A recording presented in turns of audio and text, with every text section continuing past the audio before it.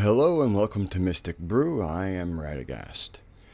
And so my Mystic Brews have been a little slow of late.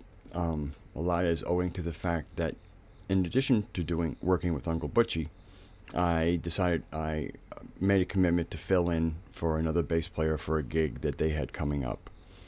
And so besides learning the set list, I'm also doing my best to emulate the bass player who I'm filling in for, and so it's been demanding because there's just been a good learning curve and then really learning it correctly.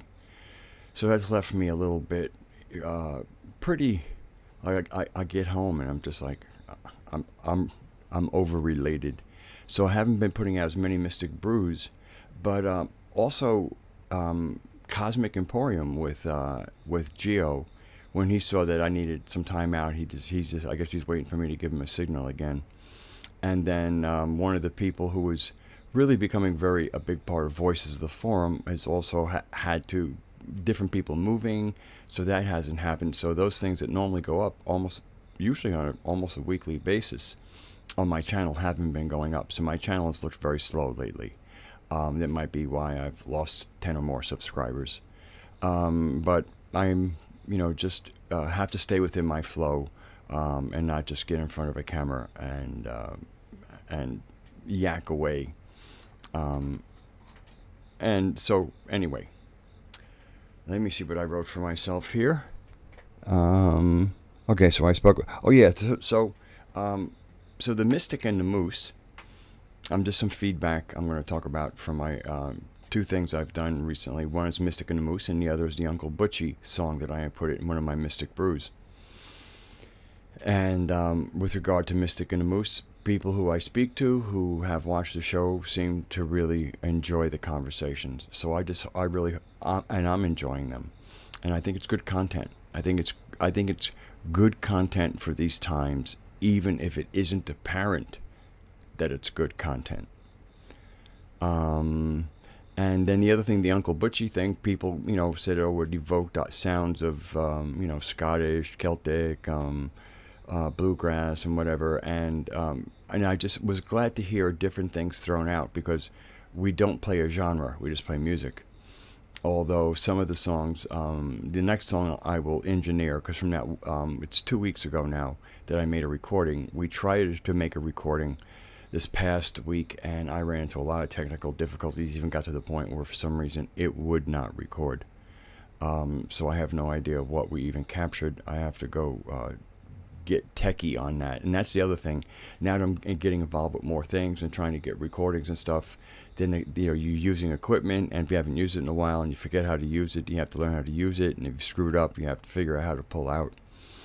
So I've just been involved in a lot of real life stuff. But that sometimes does not bode well for me getting Mystic Brews out. So I apologize for being a little bit slower lately, and the channel being a little quieter. So I got very good feedback on the Uncle Butchie stuff. And the next one that out of that rehearsal is actually, I think, a kind of an old fiddle tune or something that we play. I thought it came out real good. So but I have to clean that up. By the time I did Uncle Butchie, I had put 3 layers of effects on it to make it sound somewhat unraw. But so that's that. So that's Uncle Butchie. And then the other reason is, for a while there, for a couple of months, I was giving some political commentary of sorts within. I considered it kind of geopolitical commentary, but geopolitical commentary involves naming heads of states, and there's just a lot of emotional energy around heads of states these days. A lot of it propagated by the media, picking certain heads of states and then just pasting them with bad advertisement. So I just decided to stay away from anything that has like a divide on it.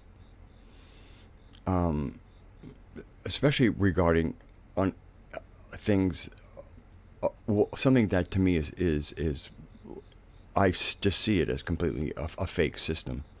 And part of it is kind of like, let's say we all decided we understood that one of the main ways we could make a difference was to have 3 phone numbers or emails, and that would be our 2 senators and whatever congressman represented our district, and let them know exactly what we wanted, how we wanted to see them perform.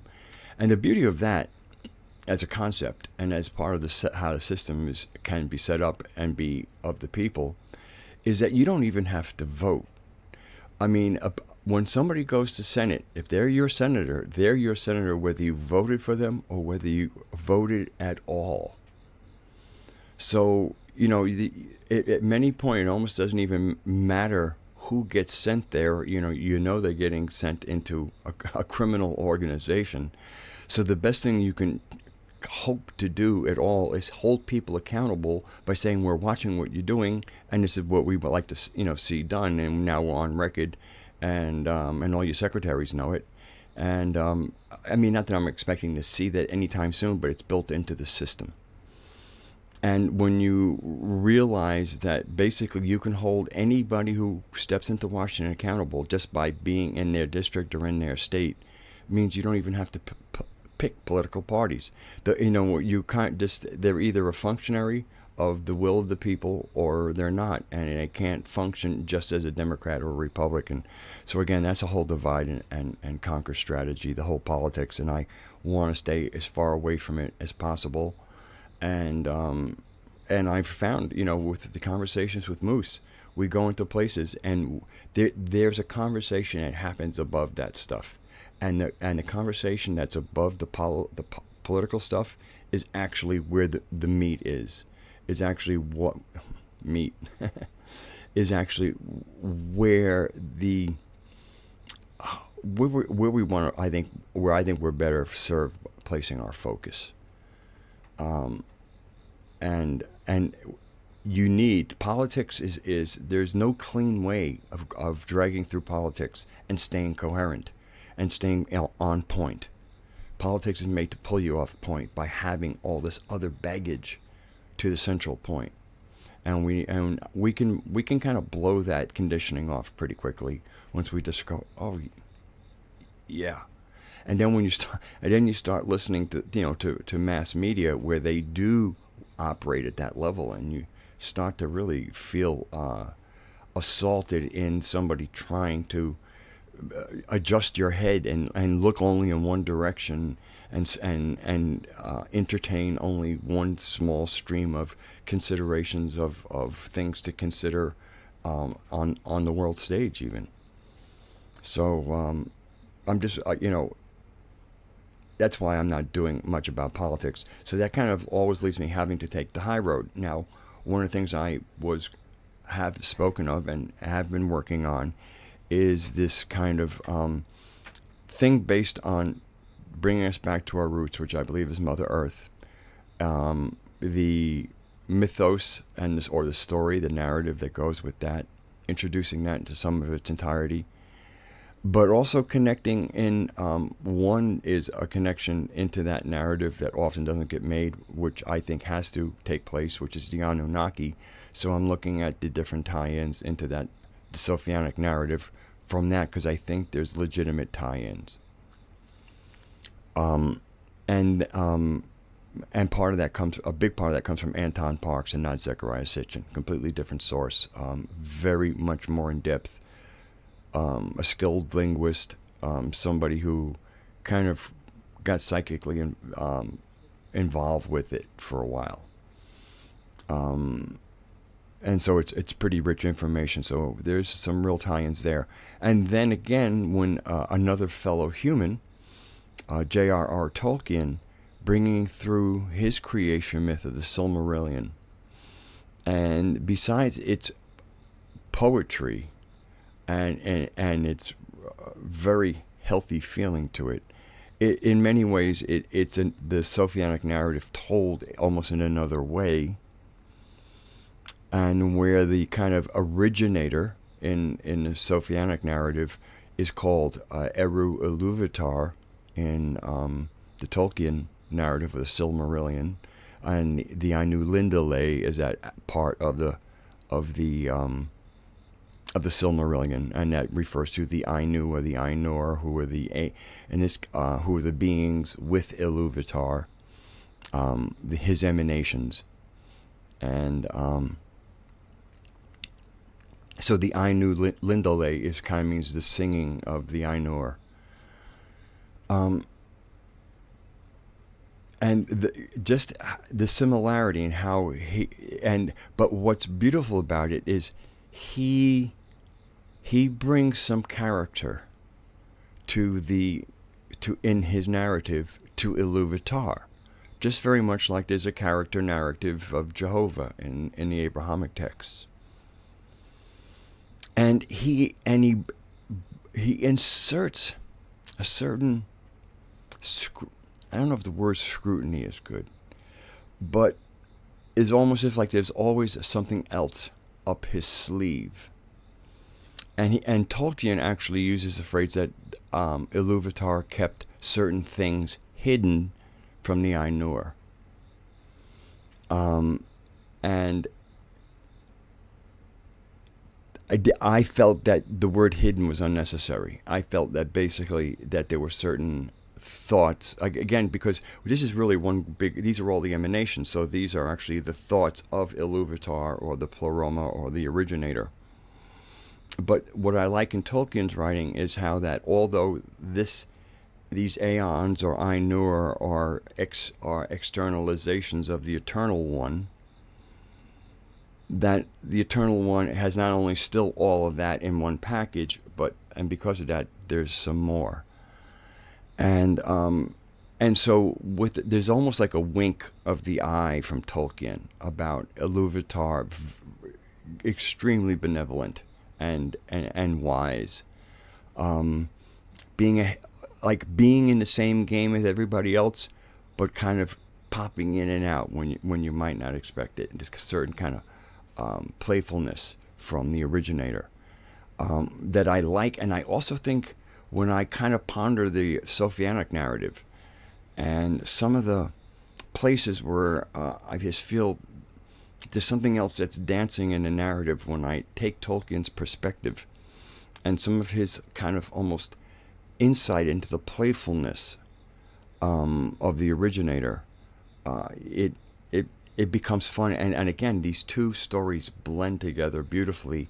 The Anunnaki just fit into the Sophianic story because they looked somebody like them. Whether they're from another planet or not is another story. But whoever these different beings were on the Earth. So that makes them part of Earth history. So any part of Earth history, to me, has to work its way into the Sophianic narrative, because that's what the Earth history is. It's a Sophianic narrative. So anyway, what I'm probably going to do with connection to trying to get some of this material out, I'm realizing I want to almost put it as if I were going to give a talk or a seminar, as if, I was going to give a talk on, paradigm disruption, which was the name of my very first video.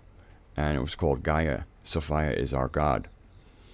And, but again, expanding into these other territories. And part of it, because I think it brings, first of all, it brings playfulness. And from my mystic experience with what we're working with, as in our divine connection, it's very playful, despite the seriousness of it all. It just, all that dourness is, well, there's a certain amount of that dourness poured through a certain portal, but that's not the show. But there's a certain dourness that gets inserted now by humanity into things divine, as opposed to that loving playfulness and getting you to dig in and be creative and do the right thing in that creative way. But the currents play with you as you create your own currents. We got into a little conversation about sigils with certain people, with a few people. And I was just saying about the magician will put up a sigil, and of course the sigil is made to kind of catch the Tao a certain way and create an effect that the person who puts the sigil in place is looking to create. And but the fact is, there are certain currents that you do create, but after those, before those currents disappear, they get played with. And again, and not in a malevolent way. They're there to be played with. They will be played with. And even the most, you just never know. I was speaking a little bit cautionary on magic. Again, I'm a big proponent of living magically and considering ourselves magical people. The practice of magic is another story, and it's a complicated subject, but it's one that's meant. It's a very responsible conversation, but it's because it's kind of like, nah, I won't even go there. So anyway, I'm going to try to assemble these things almost like in hour-long talks. And in that sense, rather than just do my normal narrative style, I want to try to find questions that somebody might ask if I were giving us a talk, and then answer the question as part of the presentation. So it's going to take a little, because I've never done this before. Whenever I've done any talks, I've spoken live, so I have that interplay. I don't have to try and anticipate it, so then give a delivery that might be more satisfying. So that's what's on my mind. And so any feedback, again, Uncle Butchie feedback, we'll just wait till I put the next one up. But I'll probably put the two of them together, and I'll probably put them up on a separate video. That way it's kind of like a little bit of a collection. Would like to get some appropriate photos to go along with it, but I certainly am not going to add that to my list of things to do before I re-engineer or engineer that piece. And I think that'll be it for now. I'm glad I was able to pull together a coherent enough show to get up. And but I would like to hear about how you feel about the Mystic and the Moose, and having that as something that I put up regularly. Right now we've been planning bi-monthly. That seems like a pretty good frequency. Certainly guarantees that we'll have something to talk about. But I would appreciate any feedback on that. I know the shows are going over well, but just are we hitting the right spot, especially at that bi-monthly thing? And I hope we are. And so anyway, take care of yourselves. Bring that nice, beautiful heart energy up. I tend to use a really beautiful shade of green, because that's what I get the best results out of my heart chakra. Sometimes some gold will show up on its own, and I usually feel that's a contribution that goes well with the very rich green that I use. Stay sane. Try not realize this is a time, or it has been a time, who knows, we're now post solstice, but it has been the time where there's just a lot of distractions, and they're presented in, a lot of these distractions are presented in a way to engage us emotionally. I just want us all to be on guard that on multiple fronts there are people who are aware that we are in many levels of media, and so there'll be a presence. And so just be aware of kind of like emotional jerking, and just take a look at it. It doesn't mean any emotional jerking means I need to ignore it. No, but just beware of that as a tactic. All right, and so stay sane. I love you all, and it's been good talking to you. See you next time.